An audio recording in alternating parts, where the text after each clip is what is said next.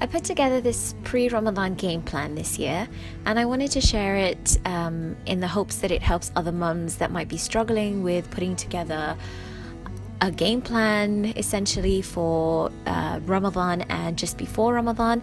We're about a week away now, and we've not got much time left at all, and it's really important that we make the most of the next couple of days to do as much as we can to make sure that the rest of Ramadan goes really well. One of the first things that I did was to set some spiritual goals, and I did this using the Productive Muslim daily Ramadan planner. This, I believe, is an old version. It's from 2012, but it's still a really helpful way to organize your day every day in Ramadan around Salah. So essentially the planner has the different Salah times listed, and it's got three important things that I'll get done today no matter what at the very bottom, which is really useful.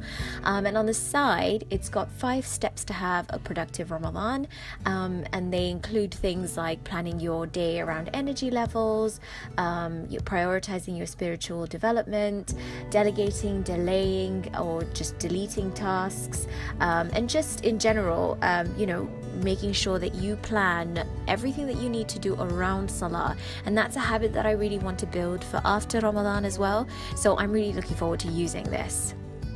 Find tasks to put into my daily planner. I went to Gilded Dunya's blog. If you haven't checked out her blog, you need to. It is brilliant.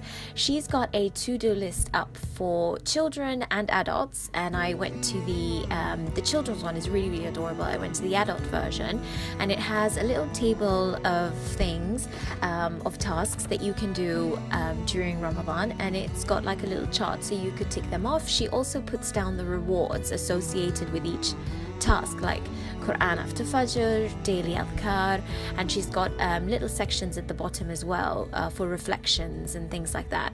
I won't be using those sections, but I am really looking forward to putting the tasks that she's got in the list over onto my daily planner. For example, Quran after Fajr will go in Fajr section, and so on and so forth. She's got some really lovely posts as well about making the most of Ramadan, so I encourage you to check her out.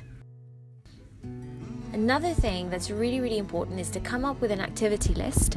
If you've got children, you'll know that this is really important. So there's a little section on the bottom of my printable, which is available on the blog. I will link it below and you can print it out.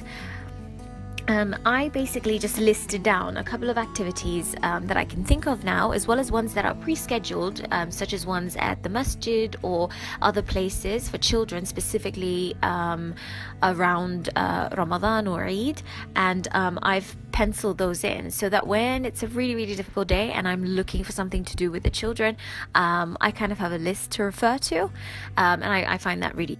The next thing that I'd advise you do is clean.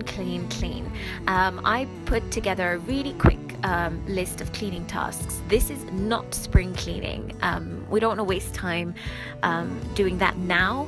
What we do want to do though is create just a nice, fresh, clean environment, and decluttered environment that we can go through the rest of Ramadan with, and not have to worry about tidying up or putting things away or reorganizing anything and wasting precious time on that. So some of the things I had was just deep cleaning the kitchen oven, the hob, cabinets, decluttering and just restocking basics so you don't need to go to the supermarket. The same with the bathroom, restocking necessities, decluttering your living room, your master bedroom, getting your books out that you want to refer to during Ramadan, setting out your prayer space if you have the space in your home to do that, and decluttering the kids' room and reorganizing and creating a toy rotation, which is what I just did today. Get it dealt with now. So whether that's getting your gifts together, getting your outfits together, getting decorations sorted, get it done now.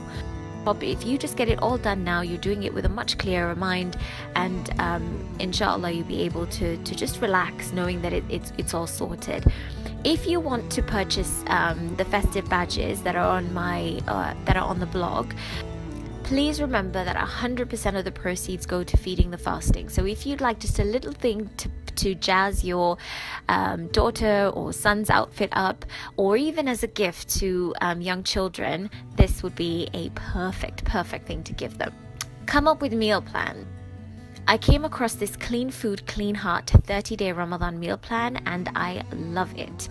I bought it for, I think it was about $14, and I think 20% of the proceeds go towards Islamic Relief Canada, towards the African famine, the East African famine. And it's brilliant. It's got weekly meal plans. It's got shopping lists for those meal plans. It's got iftar snack ideas. It's got suhoor snack ideas. It's got sunnah. It tells you all about sunnah foods. It really is a thorough ebook, and it's a brilliant way to organize yourself as far as food is concerned during Ramadan. I'm not going to use all of the recipes exactly as they are. I'm going to switch things up a little. I'm going to swap some of the recipes out with things that are our favorites. But what I will be doing is using that as a guide, and that will really help, especially when I do my weekly online shop. I shop online every week, and it gets delivered straight to my house, and it makes it so much simpler to meal plan that way. And this way I can actually sit down now and organize my shopping basket online for the 4 weeks of Ramadan ahead of time. The day before a delivery is due, I can make any changes that I need, but that means that I have all of Ramadan's meals basically sorted out, shopped for essentially, and I haven't had to do a thing except for cook it. Another thing that I'd highly recommend is Modest Munchie's Breakfast and Suhoor ebook. I love the recipes. They're so simple to put together. The ebook is just so pleasing to the eye. The images are beautiful. The ideas are beautiful. They're ones that I really enjoy, and it's free. So if you want to check that out, please go to modestmunchies.com. I'll leave a link to her blog below.